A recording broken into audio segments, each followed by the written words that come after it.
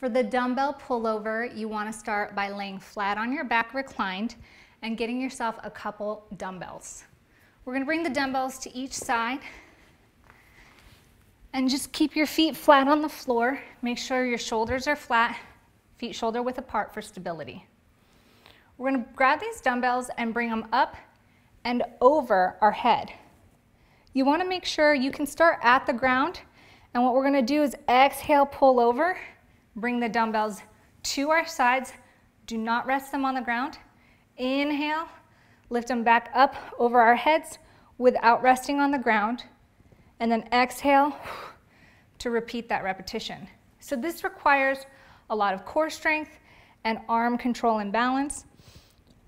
And you really want to make sure that when your arms extend overhead, that you are not arching your back. So really tilt the hips, engage the glutes and the core, and then repeat.